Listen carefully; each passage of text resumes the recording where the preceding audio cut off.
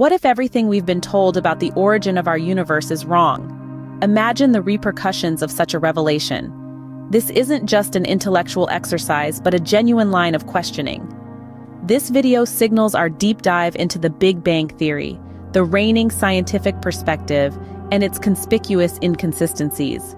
The Big Bang Theory, the foundation of scientific faith in the narrative of creation, vividly illustrates the birth of our universe.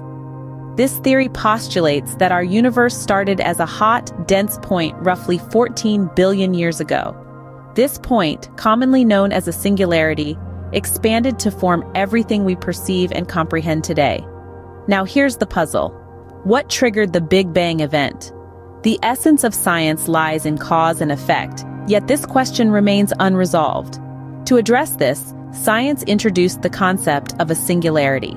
In scientific jargon, a singularity is a point where certain properties are infinite. For instance, in the context of the Big Bang, it refers to a point of infinite. But let's not mince words. Tagging something as a singularity is a scientific euphemism for we're uncertain. Intriguingly, not every scientist regards the Big Bang as the absolute commencement. Some theories suggest the possibility of our universe being eternal, without a precise beginning or end.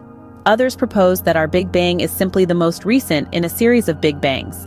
However, these theories, while intriguing, are essentially and lack a solid scientific foundation. They merely postpone the question of creation rather than an answer. This brings us to an interesting viewpoint. A faction of scientists firmly believes that the question, what caused the Big Bang, is not within the realm of science to answer.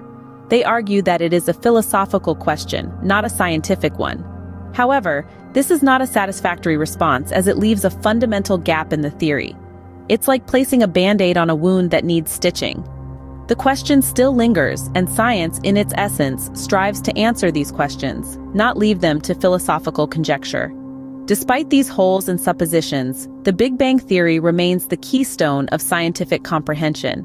But why? Why do we hold on to a theory that fails to address the fundamental question of how our universe was born? The Big Bang Theory's gaps don't end with the singularity. In fact, they're just beginning to surface. And that's where we're heading next. In our upcoming video, we will delve into the mysterious concept of cosmic inflation.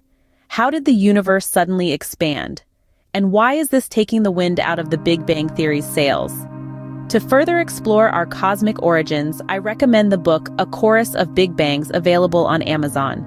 It provides a comprehensive view of these theories and their implications.